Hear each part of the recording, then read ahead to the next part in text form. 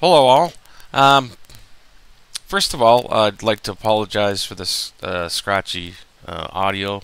I am running a Ubuntu 12.04 Beta 2, which should be out in about 10 days or so. And I've been trying to fix it, but I'm not sure what's wrong. But I hope it's acceptable enough for you to listen. And again, I apologize. So the reason for this video, well, when I upgraded my system last year, I went with an AMD 6-core, the 1090T processor, AMD, and an AMD graphics card, 6870. And last year, about this time, gnome-shell was released, and that's what I'm running on top of Ubuntu right now. Is gnome-shell 3, and when I did try it a few months ago in different distros as well as in Ubuntu, it was unacceptable for an ATI user to try. For me anyway. I don't know if this is affects all graphics cards or not, or whatever, because we know the drivers that, the newer the card, the more proprietary the drivers are probably going to be, which they are. But I'm happy to say it's working great. And the exception of being a beta as an operating system, it's running very well. I'm kind of torn between the Unity interface and this. I kind of like both of them in some ways. So what I did is one of the websites I frequent for some great utilities and stuff is open Firefox. I'm going to go to web up. It's web update, but it's spelled web up, web, and then UPD8. Sorry. And they have a search thing. There's gnome-shell, but you can search just shell extend. Boy, nice man. I think that, yeah, it is. Official gnome-shell extensions PPA repository. Let's wait for this to finish. And I've already done this, but you just open a terminal and you type in sudo apt-get repository PPA web update team / gnome3 and apt-get update. You can copy and paste these in the terminal, and then you get the shell extensions.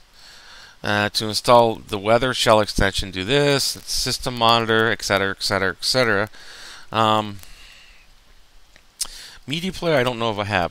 So what you need to enable the extensions, you'll need GNOME Tweak Tool, which is advanced settings, and I've already did some customization on my favorites menu, and there it is there, advanced settings. So we'll open that up, drag it over. Shell extensions. Install. Well, I don't have a package downloaded, so I just installed these from the web, from the terminal. Some of them I'm not familiar with, but the one I really like is the system monitor extension, which is right here. So, yeah, okay. So minimize, and CPU, memory, and network. And if you click on it, it shows you CPU usage right now, how much memory. I have 12 gigs installed. Swap, my small swap file, it's not being used. Temperature's not bad. I do have a onboard thermal, what do you call those, cooler, but it's up a little bit, and then it gives you like a ring chart. And also go to preferences and system monitor itself. And I thought that was really neat. I like it anyway. And we'll go back to blah blah blah. Another one you may be interested in is the dock extension. It just mirrors on the right side. As you just see, it just flew by. So instead of having going to here, oops, you can go here. And for some reason it feels like it's lagging up for some reason. Anyway, so you can arrange these as well. I don't know if you can arrange them from the dock. No, But I guess whatever you do here, so I'll put this description in the comments or whatever section. Close this. So like I said, whatever you do on the left side is mirrored on the right side. So let's look for, I think I have Synaptic SN. Yeah. So you can either right click and say open a new window or add to favorites, or you can just take it and drag it over. And you can also rearrange, or you can also throw it in the bin. And it says, it gives you a little pop-up description, Synaptic Package Manager, and there's a Windows Update. Excuse me, I'm sorry, I didn't mean to say that.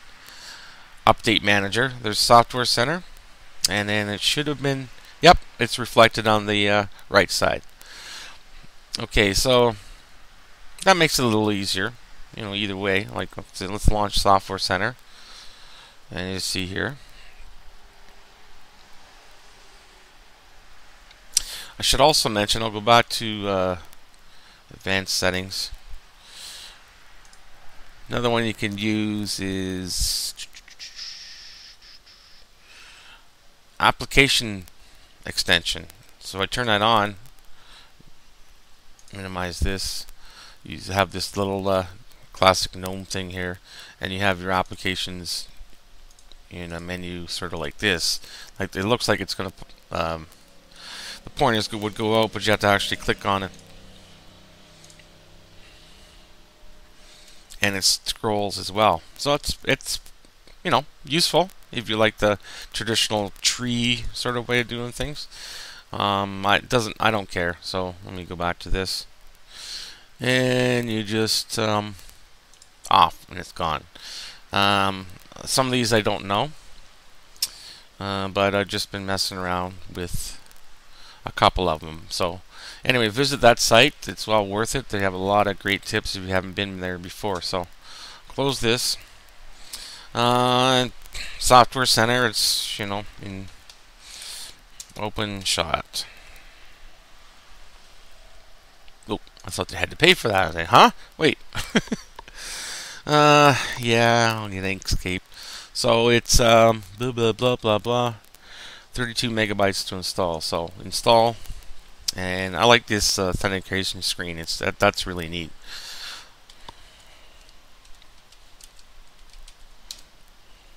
Okay, so we'll let that install. We'll just minimize that, and that's about all I have open.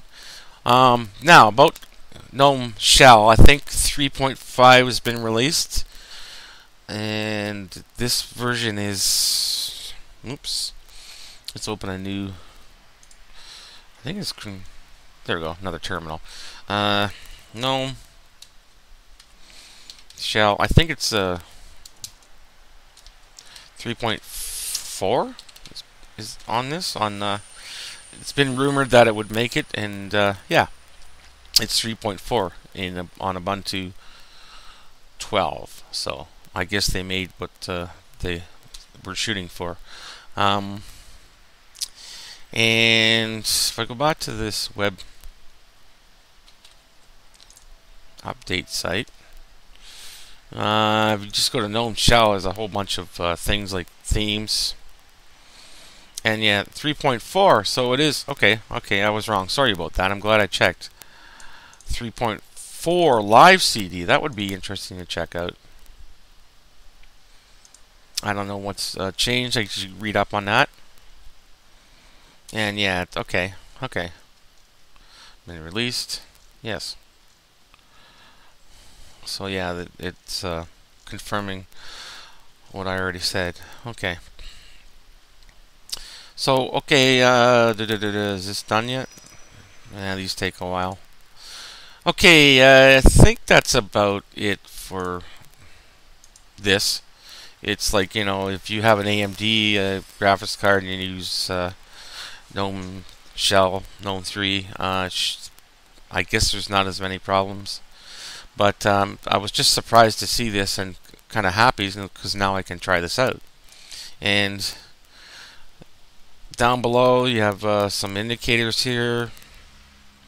The weather indicator and the Quake terminal, which you saw running. And yeah, oh, it's installing.